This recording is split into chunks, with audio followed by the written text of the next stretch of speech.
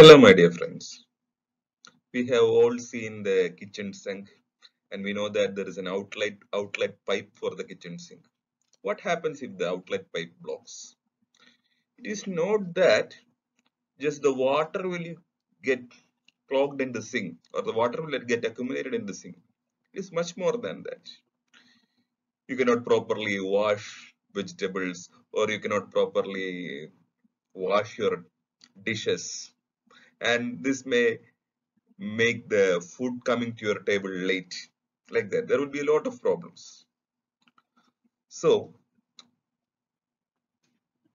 the importance of a simple kitchen sink is like that. Outlet pipe of a kitchen sink is like that. Now, what will be the importance of urethra? That brings us to the topic today: urethra. When we are going to discuss this topic, we will discuss the urethra as a male urethra and female urethra as separate. Because you see, the male urethra is pretty long, the female urethra is comparatively short. Longer the urethra, more the problems. And we can also see that in both these systems, the genitourinary system is closely associated with the urethra. So we will first see how the male and female urethral system come into being. In brief, we will discuss about the embryology of the urethra. How did the common precursor became separate to urethra and external genitalia, anatomy of the male and female urethra.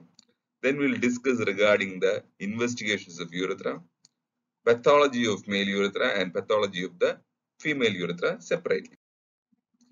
Coming to the embryology, let me take you to the foregut, midgut and hindgut, and this is the hindgut part of it. So this endodermal tube splits into two by the urorectal septum. This red one here is the urorectal septum. The endodermal tube, which is one, is split into two by the urorectal septum into the urogenital system and the GIT, gastrointestinal rectum. This divides into the anterior part becomes the urogenital part and the posterior part becomes the gastrointestinal system. When all this is opening, when the genitourinary system and the gastrointestinal system is opening into one opening, that part is called the cloaca. Now this is the urorectal septum, which is divided the hindgut into the anterior genitourinary part and the posterior rectum. Now, when it is the genitourinary part is together as one tube, it is called the urogenital sinus. We can see in the initial precursor of the urogenital sinus, the Wolffian duct, which becomes the epididymis in the future, drains into the urogenital sinus, and the paramesonephric ducts or the Mullerian ducts, which forms the uterus and the fallopian tube, also drain to the urogenital system. So what happens when the transformation occurs from the urogenital sinus to urinary and genital system as separate? So this is a picture of a cloaca, which is a developmental abnormality whether the urinary, genital and the rectal opens into one single opening. See that there is no anus for this patient. So that is the urorectal septum is not properly developing. This is an example of urogenital sinus.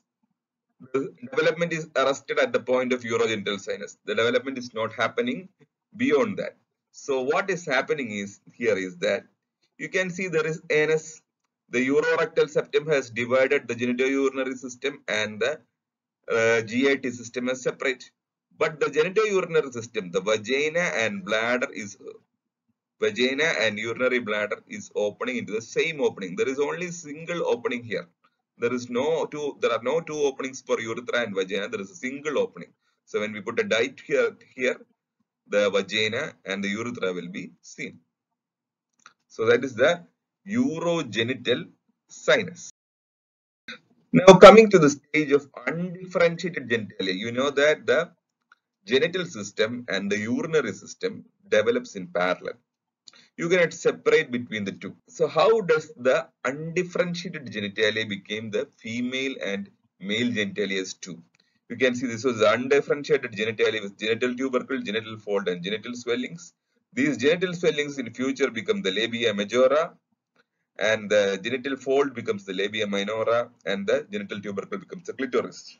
And in male, you can see the genital folds becomes the shaft of the penis, the genital swellings becomes the scrotum, and to where the testis descends, and the genital tubercle becomes the glans penis. So this is the development of the male and female genitalia from the common precursor. And this here we can see the cannulation, the urethra is slowly developing in the genital fold. Now we can see the connection between the genital and urinary system in both males and females. First in the males, we can see from the testis, the epididymis goes there, goes back to the bladder near the prostate gland, and it reaches here. Here we can see the ureter, it crosses the ureter and opens into the urethra. And seminal vesicles also opens into the urethra through a single opening in the urethra. Is there an opening like that? Yes, there is an opening like that. We can see that opening in the case of cystoscopy. When we put an endoscope through the urethra and we see a urethroscopy or a cystoscopy where we see a urinary bladder, we can see the opening like that as verumontanum. That opening where the genital system opens into the male urethra is called a verumontanum. Now, what about the female? Females, we have already seen that the urogenital sinus, into the urogenital sinus opens the paramesonephric duct, which becomes the uterus, the fallopian tubes, and later the ovary comes near the fallopian tubes. In adult, what happens that this joining point, when in the completion of development reaches outside, so the urethra and vagina will have separate opening in the introitus. So this is a separate opening. We have the clitoris here, then we have the urethral orifice anteriorly and the vaginal orifice posteriorly. So when we put a Foley's catheterization, always remember this anatomy. Don't put into the larger, easier hole. Always put into the smaller holes. Coming to the anatomy of the male urethra. What are the parts of male urethra? Male urethra is long. You can see a lot of bends here.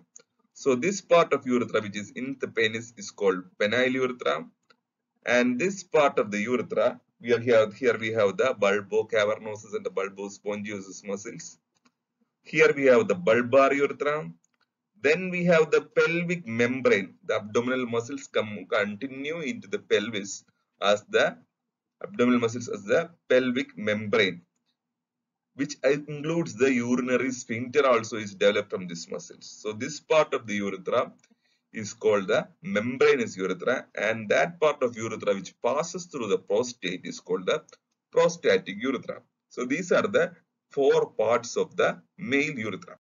Now coming to investigations. So the anatomy and the embryology is complete. Now we coming to the investigations of the urethra. The investigations of the urethra include, we have to see the internal anatomy of the urethra. The internal anatomy of the urethra is seen by the cystoscopy, where we are passing the scope through the urethra and reaches the bladder. So we are doing a cystoscopy and urethroscopy to see the internal anatomy of the urethra. Now another part, so we have seen the internal anatomy, but we have to see as a whole what is the external anatomy of the bladder and the urethra. For that we can use a retrograde urethrogram. In retrograde urethrogram, we are putting a Foley's catheter, a small Foley's catheter in the glands. We are enlarging the bulb and we are putting a dye. When we put a dye, we can clearly see the penile urethra, the curving of the bulbar urethra, the membranous urethra where there is fossa navicularis, and the prostatic urethra which is slit-like, and the filling of the bladder, making sure that there is no urethral obstruction. So this is the retrograde uretrogram, which is another investigation to understand the structure of the urethra. Now next one is micturating cystourethrogram. What is happening in micturating cystourethrogram? We are putting a catheter. We are putting a dye inside the bladder. So when we have filled the bladder like this, we get the filling phase of the micturating cystourethrogram. A urographin, a water soluble dye is put. And after that, the patient is asked to void. Okay, when the patient is asked to void, the patient urinates and we can see the urethra clearly like this in function. Okay, in its natural function. In the retrograde urethrogram, we are putting the dye like that and see whether the urethra is enlarged or not. Whereas in micturating cystourethrogram, you are seeing the urethra in action. You are taking the photo of the urethra in action. So that is shown in the voiding phase of the micturating cystourethrogram. The micturating cystourethrogram also helps us to understand whether there is a vesico-ureteric reflux, whether there is any reflux of the dye from the bladder to the ureter. So there is a filling phase and a voiding phase for the micturating cystourethrogram. The overall relationship of the urethra in association with the pelvis can be understood from the contrast enhanced CT abdomen and pelvis, where we take a delayed images after the urine has reached after the dye has reached the kidney and the kidney, bladder and the urethra. So CCT and abdomen and pelvis help us to give the external relations. So internal anatomy by cystoscopy, around the per se the external anatomy by the retrograde urethrogram and micturating cystourethrogram, and the surrounding anatomy with the help of CECT, abdomen and pelvis. Now, urethra is not just that, there is a functional component to urethra also. Whatever the even the anatomy of the urethra is perfect, the urine has to flow, the urine has to stop, and the urine should not dribble. Right. So whether the function of the urethra is proper, we use a uroflowmetry. Uroflowmetry is very simple. The patient is asked to urinate into this tub. So as the urine comes into this tub, the amount of urine increases, and there is a maximum flow rate. When there is maximum flow, the rate of increase is maximum. After that, the urine comes down. It is similar to the picture of the patient urinating, or when we urinate, how the urine flows. Initially, there will be slow flow, then the flow increases, then will be a decreased flow. So this area under this curve will give us the total amount of urine voided. And it will give us some other things which we'll see in the pathologies. Coming to the pathology of the male urethra. Male urethral problems can be seen in the pediatric age group or it can be seen in the adult age group. So the newborn has born, the child has grown and the child is becoming adult. So problems in the pediatric age group are mainly the posterior urethral valve and the hypospadias.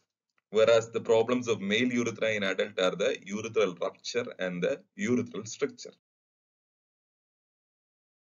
Urethral rupture is more close to our heart because there is a high chance that we make a urethral rupture during our house urgency. So if we are not careful, there will be during Foley's catheterization, there is a high chance that you will produce a urethral rupture. How can we be careful? When we put a Foley's catheter, always insert until the Y junction. Make sure that the urine is coming out through the Foley's catheter before inflating the bulb. So that is how we avoid a urethral rupture. But this is not the most common cause for urethral rupture. Most common cause is trauma. We have to divide the urethral rupture into the anterior urethra and posterior urethra. The anterior urethra include the penile urethra and the bulbar urethra, whereas the posterior urethra include the membranous urethra and the prostatic urethra and the membranous urethra. This is a picture of this here when the injury is here in the penile urethra. You can see a penile shaft hematoma, and the penile shaft hematoma is prevented from extending anywhere by the Buck's fascia of the penis. So there can be the shape of the penis can be changed due to the hematoma. Next is the injury to the bulbar urethra. Here is the bulbar. So this is the penile urethra. Then here is the bulbar urethra. So this happens in the fall stride injury, and we can see a hematoma in the scrotum and the perineal region. So this is classical of the bulbar urethral injury. So this is called the fall stride injury or the straddle injury. You can generally, so this straddle injury is more common in males and not in females. So that is one of the reason why you will not see a male gymnast showing a pose like this, because straddle injury and urethral injury, bulbar urethral injury will be very much common in males if they do a pose like this. Extravasation of urine in bulbars. How will we know that the bulbar urethral injury is like that? We can see a hematoma of this butterfly shaped pattern. So extravasation of urine in bulbar urethral injury is limited by a fascia called Colles fascia. So Buck's fascia we understood, it is a fascia of the penis. What is Colles fascia? This Colles fascia is actually a continuation of the Scarpa's fascia into the pelvic region. We know the camber's fascia, the superficial fatty layer of camber, and the deep layer of membranous layer of scarpa in our abdomen. So this fascia is also extending into the pelvis. In the pelvis, it is called Colles fascia, and it is joined near the perineal, joined to the perineal body. So there is a block near that point. So the hematoma of the urethral injury in the bulbar urethra does not go beyond the Colles fascia. So that is the importance of Colles fascia and the butterfly hematoma in case of the bulbar urethral injury. Now coming to the membranous urethral injury. Membranous urethra, where the pelvic diaphragm is there or the pelvic membrane is there, we call it as the membranous urethra. Again, you can have a hematoma in the perineal region. So how will we differentiate between the bulbar urethral injury and the membranous urethral injury? You have to do a per-rectal examination. In per-rectal examination, you will not be able to palpate the prostate. The prostate, because there is hematoma and collection under the pelvic diaphragm, the prostate will go up. So in per-rectal examination, where we can normally palpate a prostate, it cannot be palpated in membranous urethral injury due to the high riding prostate. This is the prostatic urethra somewhere here. So what will happen if there is prostatic urethral injury? In the retropubic space, there will be collection of the urethra. Prostatic urethral injury is generally associated with pelvic fractures. We can see a fracture pelvis, and there will be extravasation of urine in the retropubic space. It can also be associated with bladder injury, where the urine will go into the peritoneal cavity. So bladder injury can be extraperitoneal injury or can be intraperitoneal injury. If the urine breaks into the peritoneal cavity, there will be urinary peritonitis, or if the urine is in the retropubic space underneath the peritoneum, it will mimic the prostatic urethral injury. So whatever may be the problem, what is the initial management of this urethral injury? The patient will not be able to urinate if the urethra is injured. So can we catheterize? We cannot catheterize per urethra because the urethra is not a tube anymore. It is broken down. It is broken. So you cannot pass the tube into the bladder. But the urine has to come out. Otherwise, we have seen our broken sink. It is not just the problem of water getting in the sink. There will be obstructive uropathy due to the renal damage and can further lead on to uremia. So first we have to empty the bladder. Is it easy? Not necessarily, because there can be surrounding hematoma and the urine may be bloody in color also due to bladder contusion. So if we are not careful, we may maybe only draining the hematoma and not the bladder. So under an ultrasound guidance, we can go for a catheterization. We may even use a Seldinger technique where we put a needle, aspirate urine, put guide wire and then followed by catheter. But suprapubic drainage is important in case of a urethral injury in an acute phase. So once the patient is stable, generally these patients have pelvic fractures, they will not be stable. So there will be more problems like hypotension we have to manage. Will be polytrauma, there can be abdominal injury. So assess the injury once the patient is stable. So what are the types of injury? It can be it can be a complete rupture like this. It can be a partial rupture, or it can be even just a contusion of the wall without any disruption of the urethra. So how will we assess once the patient is stable? We use a retrograde urethrogram and see the urethra. So how will the urethra appear in retrograde urethra? We can see in a contusion, in retrograde urethrogram, we can see the complete urethra. This is the prostatic urethra which is slit-like, and the urethra, then the bladder is filling. So in contusion, you may not see any external injuries. And the management of these kind of injuries is generally conservative. Coming to the partial rupture of the bladder, partial rupture of urethra.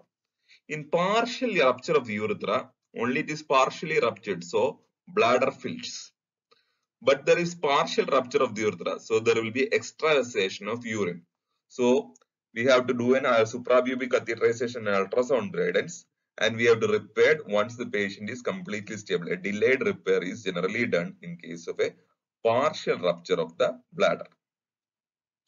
Now coming to the complete rupture of the urethra.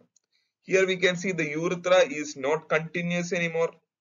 Okay, so the, the urethra is not anymore continuous, it is broken.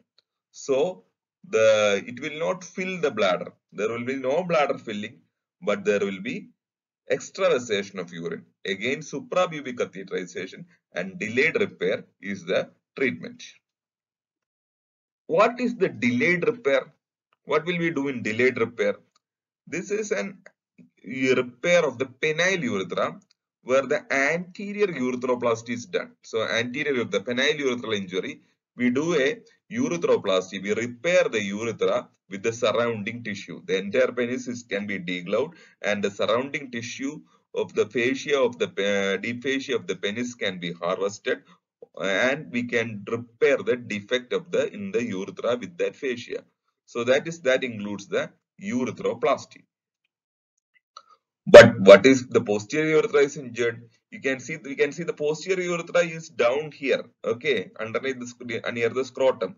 So we will have to put an incision like this and perineal incision like this, and through that we have to approach the urethra and repair. Now, is urethral repair so simple? No, there will be complications of urethral injury. Due to urethral disruption, there will be hematoma formation, there will be fibrosis, scarring. So what will we do then? We have a scar, we have a hematoma, and we have scarring. We have to excise the scar first and then only repair the urethra. So this is a excision of the scar and then anastomosis is a challenging process. Now another complication of urethra. It is incontinence. This especially happens when the membranous urethra is injured. When the membranous urethra is injured, this is a muscle which is the pelvic membrane. The membranous urethra is injured. The external urethral sphincter happens in the membranous urethra. So the external urethral sphincter is injured. So it can result in incontinence. Another injury which will cause incontinence is the bladder neck injury. In male urethra, two components results in continence. One is the external urethral sphincter and next is the bladder neck. Two components are there for continence mechanism. The urine should not dribble. So there are two continence mechanisms. In female urethra, there is only one, the external urethral sphincter. So in male, even if the membranous urethra is ruptured or the bladder neck is ruptured, it can be associated with incontinence. Now, the incontinence of the urethra can be due to muscle injury. It can also be due to nerve injury. So, the nerve supply to the urinary sphincters can result in incontinence. The S2 to S4 spinal segment supply via pudendal nerve to the external urethral sphincter. If that nerve supply or its nerve roots are affected, there will be incontinence. And bladder neck is supplied by T10 to T12. So that will also result in incontinence. But nerve supply, if the nerve supply to the urethra is affected, it is more than incontinence. How? We can see that the genitourinary system is together, right? So what will happen? Once the genitourinary system is together, the problem is when nerve supply is affected, the nerve supply to the arteries of the corpora cavernosa is also affected. So the parasympathetic system, the S2 to S4 is associated with erection. If the nerve supply to the parasympathetic supply is affected, it will result in a flaccid penis. Okay. So parasympathetic system results in erection. If that nerve supply is affected, there will be impotence. Another is sympathetic system, which include T10 to T12. So it makes the sympathetic, the fight reaction makes our penis flaccid. So if that system is affected, the penis will always be erect. So that is also a problem with the damage to the nerve supply of the urethra. So we have discussed about the complication of urethral injury includes urethral disruption and their associated fibrosis and hematoma formation, urinary incontinence with muscle and due to nerve supply, erectile dysfunction, parasympathetic and sympathetic erectile dysfunctions. Another one is the problems due to the extravasation of urines. We have already discussed that the urine can extravasate into the peritoneal cavity and the urine can extravasate into the retropubic space extraperitoneally, which can further lead on to infection. So if there is a feature of extravasation of urine, we should also make sure that that extravasated urine is also drained. Next complication of urethral injury is urethral stricture. But urethral injury is not the only cause for urethral stricture. A lot of other causes can result in urethral stricture. So what are the causes of urethral stricture? One is inflammatory cause. Urethral stricture can result secondary to urethritis or secondary to balanitis cirrhotica obliterans.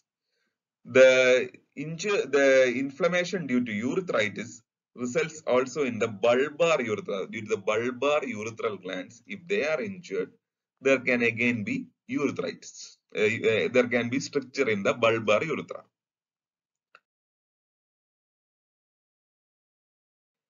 Next one is traumatic cause that we have already discussed. Bulbar urethral injury and pelvic fracture and urethral disruption injury, all that can cause urethral stricture.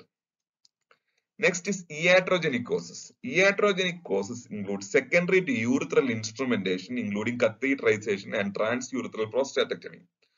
So during catheterization, if we inflate the bulb inside the urethra, there can be urethral injury resulting in stricture. Then transurethral resection of prostate.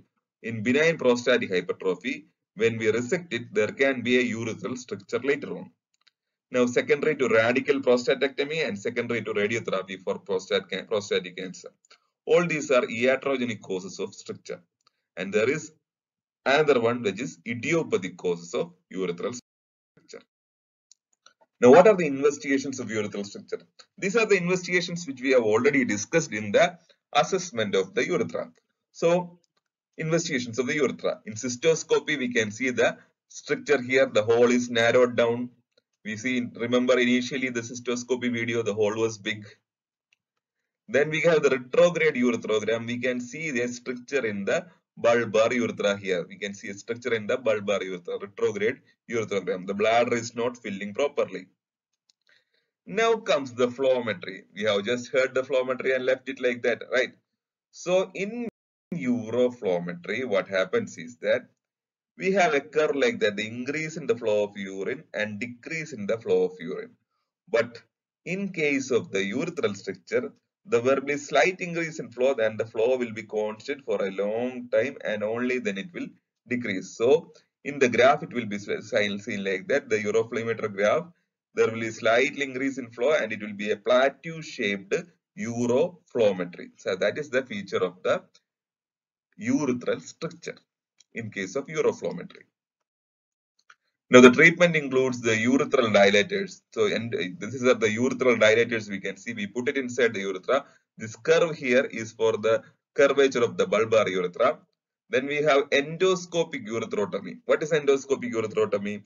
we can cut the walls of the structure like that and enlarge the urethra. So that is this is a structure before dividing and the structure after dividing. This hole is enlarged. But generally in traumatic urethral structures, it is not done. It is done in other causes of urethral structures because in traumatic urethral structures, we may not know how much disruption is there. And finally, we will go for the urethroplasty, which we have already discussed. We dissect out the urethra, understand the point of structure, cut that structure, mobilize the remaining urethra and anastomose it together. So that is regarding the treatment of urethral structure. Now we are coming to the pediatric age group. What are the main problems in the pediatric age group? One is the posterior urethral valve and another one is the hypospadias. First come to the posterior urethral valve. There is a valve like this which is the small opening in the posterior urethra. That is posterior urethral valve. Why there is a posterior urethral valve? That is a developmental problem. You see the Wolffian duct is opening into the urogenital sinus or the urinary system. So once the Wolffian duct, if the opening of the Wolffian duct is abnormal, there can be a valve-like deformity there. It is called a posterior urethral valve. It acts like a structure. But what is the difference between posterior urethral valve and the adult urethral structure? Because posterior urethral valve happens in the development, during the time of development in the embryo. So this will result in the abnormal ureters and abnormal kidneys. So when we see a posterior urethral valve, we have to make sure that the ureters and kidneys are normal, or we have to assess the problems with it. But how will the posterior urethral valve present? In the initial patient, we have seen a good stream of urine in a newborn, in a baby. This good stream of urine means there is no posterior urethral valve. In posterior urethral valve, the stream of the urine will be poor. Now the patient can present with recurrent UTI. Generally, posterior urethral valve always in males. Wolffian ducts always in males. There is no posterior urethral valve in females. The male patient presenting with poor stream of urine or recurrent UTI, think of posterior urethral valve. In pediatric age group, there will not be any recurrent UTI. If there is a recurrent UTI, always think about an anatomical abnormality in the genitourinary tract. So poor stream of urine and recurrent UTI will ring a bell to in the pediatric age group towards the posterior urethral valve. The diagnosis, one of the first line of diagnosis is by micturating cystourethrogram. In micturating cystourethrogram, you can see the posterior urethral valve is in the posterior urethra. The posterior urethra is dilated, the anterior urethra is narrow. So here is the valve. So micturating cystourethrogram demonstrates the posterior urethral valve. Now what about the ureters? Again, ureters can be seen in micturating cystourethrogram. If there is a reflux in MCU, then you can see a right mega ureter, a right-sided big ureter due to reflux. This is a newborn patient, mind you. This is not an adult patient or a young age. This is a picture of the newborn patient showing the ureter like this. So this ureter can be due to reflux. And so then we think that the opposite ureter is normal. No, the opposite ureter is not normal. In the opposite ureter is also dilated. Here it is due to obstructive megaureter. So the right ureter which is dilated is due to the reflux and the left ureter is dilated due to obstruction at the ureter and the bladder. So this posterior urethral valve can affect the bladder development, causing problems in the junction between the ureter and the bladder. The junction between the ureter and bladder. In the right side, we can see an obstruction in the reflux, and the left side it has an obstruction in this particular case. There are other cases where there will be both obstructed megaureter. This particular child has a posterior urethral valve. We can see a dilated posterior urethra, but apparently there is no problems for ureters in the micturating cystourethrogram. But when an MRI is taken, an MR urogram is taken, we can see the both ureters are dilated like that. So in this case, it is both obstructed megaureters. It can be either both refluxing or obstructed, or a reflux and an obstructed, a left side refluxing, right side obstructed. Any combination can happen. So with this kind of ureter, And with this kind of ureters and with this kind of urethra, during the time of development, will the kidneys be normal? We don't know. So we need to assess the renal function. We do a DMSA renogram. DMSA renogram, what happens? The DMSA dye is given intravenously and there will be uptake by the kidney, and it will be, if the kidney is functioning, it will uptake the dye and it will stay there. So in this kidney, you can see the right kidney. This is a posterior view and this is the left kidney and this is the right kidney. The left kidney, the uptake is better. The right kidney, there is not that much uptake. There will be areas of not that much uptake. So that is the feature of scarring in the kidney due to the non-development. This fibrosis of the kidney, the scarring of the kidney. We can see the, so this, why is there is different pictures like that? Because we can see a posterior view, anterior view, right posterior oblique, right anterior oblique, left anterior oblique, anterior posterior. There are different views of this kidney because kidney is like a model. Okay, you take the camera, the nuclear camera, you give it the nuclear dye DMSA, and you take the nuclear camera of the kidney in different positions. So in a posterior view, take the kidney from the posterior. In anterior view, kidney take from the anterior. Right posterior oblique, the camera is here. Left posterior oblique, the rest posterior oblique, the camera is here. So we get a photo of kidney in different postures in DMSA renogram, so that we can imagine, we can get a three-dimensional image of the kidney in our mind and see the scarring in the different parts of the kidney.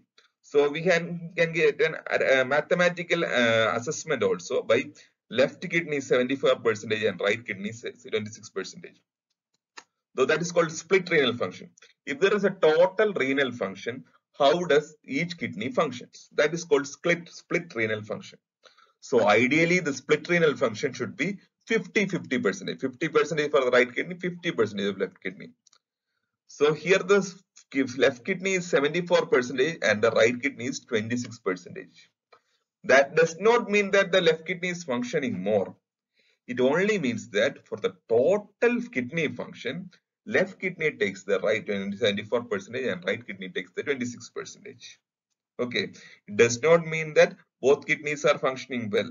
Even if a 74 kidney percentage functioning kidney may not be functioning as a normal kidney, because in the total renal function, left kidney takes the 74%.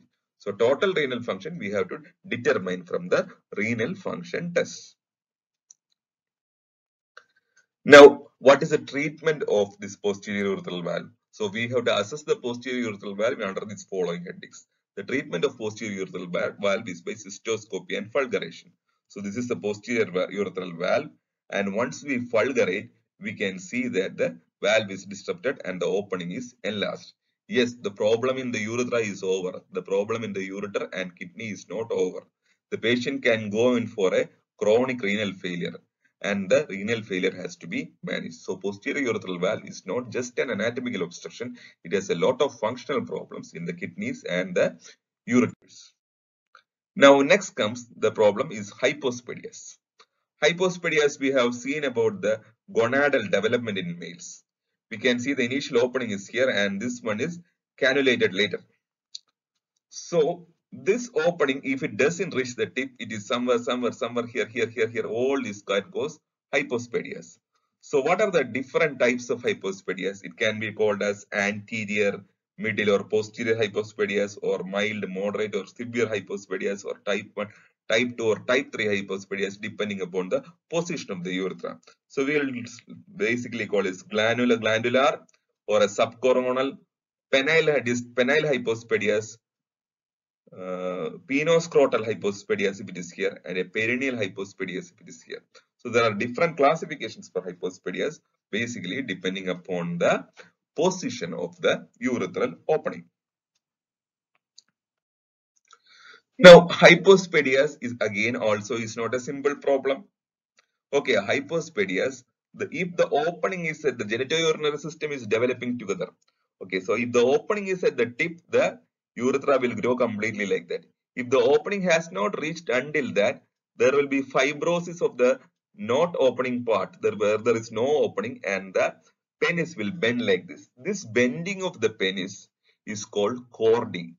Okay, so We have to, even if we don't, if we have to correct the chordae first, the bend first. It can be any type of bends. The bend first, and then only bring the opening to the tip. So chordae correction is the first step in the hypospadias correction. After the correction of chordae, we will have to go for a urethroplasty. So what is urethroplasty doing?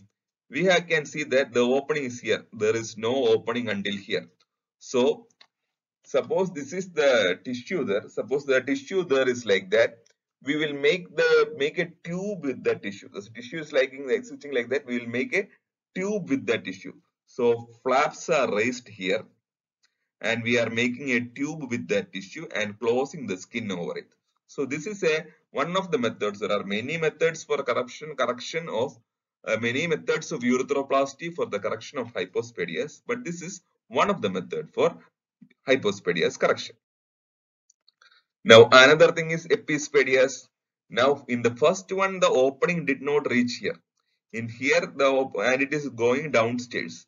So in another thing, there will be epispadias. What exactly happening in epispadias is a kind of lower abdominal maldevelopment. So the lower part of abdominal wall is not developed completely. So what happens? We can see the different type of epispadias. We can see the glandular epispadias.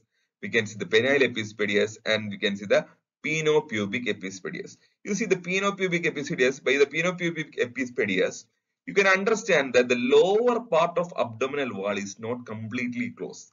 That is the main problem with epispadias rather than the development of the urethra. The lower part of the abdomen is not completely closed. So these are the different type of epispadias. Now coming to the miscellaneous parts. There are some miscellaneous. I'll just run through it. Urethral stone, we can see the because the external urethral sphincter or the meatus is one of the narrowest portion, there can be urethral stone at the meatus. Urethral diverticulum, due to the developmental abnormality, we can see a diverticulum in the urethra, and this is the septum in between that. Urethroscopy and division of the diverticulum is the treatment. Then urethral fistula, we can see that opening in the urethra like that, where the urine can dribble. This generally happens when there is an anterior stricture. It is very common after the treatment for hypospadias. When there is a stricture in the anteriorly repaired segment, the urine can dribble from the urethral fistula.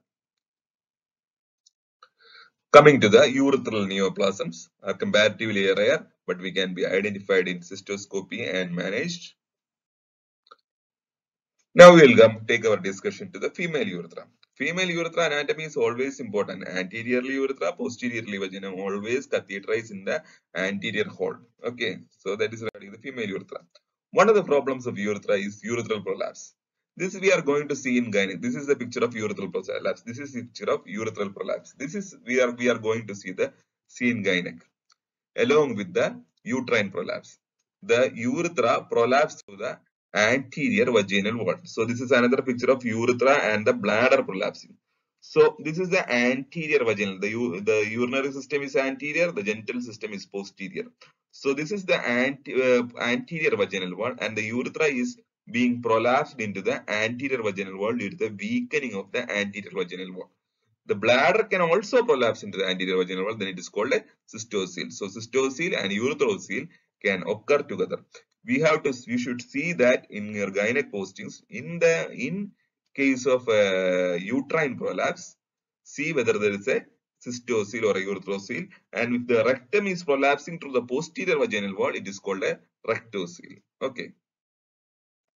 Now, urethral strictures in the females, generally 3 cm, 4 cm urethra in females, there can be stricture along with birth trauma, but urethral strictures in females, as it is short, is generally treated by urethral dilatation. Now, Fowler syndrome, again the urine is coming in both in urethral stricture and in Fowler syndrome, the urine is not coming properly. One is treatable by dilatation. Fowler syndrome is not treatable by dilatation. Why? Because it is a functional problem due to the poorly relaxing urethral sphincter. The pelvic musculature forms the urethral sphincter. Due to the poorly relaxing urethral sphincter, the urine is flowing. There is no anatomical obstruction. How will we diagnose it? By electromyography. We will come to it. Intermittent catheterization in this treatment, and there is no use in dilatation. What is electromyography? So this is the vagina and the bladder. We are assessing the pelvic musculature. Okay, so we put a needle with a wire into the pelvic muscles, anesthetize the patient. We put a needle to the pelvic muscle, and then we go in for then we go for an electrical tracing of that pelvic musculature. When we see the electrical tracing, like the cardiac tracing, like the ECG, the muscle action of the pelvic muscles can also be recorded. So this is a normal tracing where we can see some amount of contraction in the pelvic musculature. But in case of Fowler syndrome, there are different activities seen in Fowler syndrome. There will be increased contraction of the pelvic musculature. So the sphincter will be tight and the urine will not flow. Even if we dilate, there is no use. The muscle will again contract. So there is no use in dilatation. We have to do intermittent catheterization, and another one is urethral current.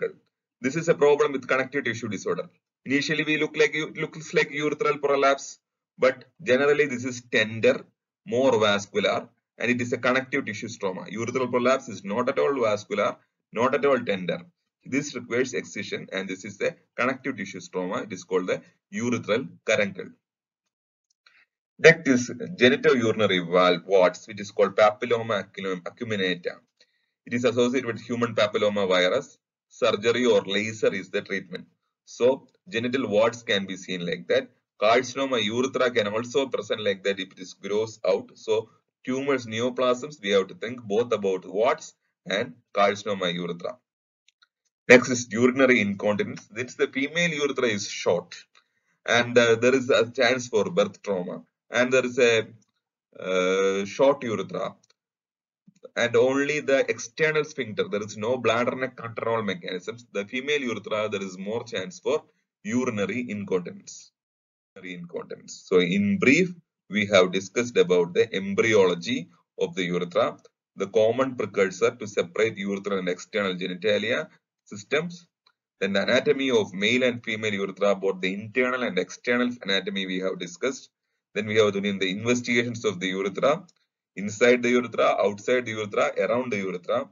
Then we have discussed the pathology of the male urethra, urethral injury and urethral stricture. In the children, we have discussed about the posterior urethral valve and hypospadias.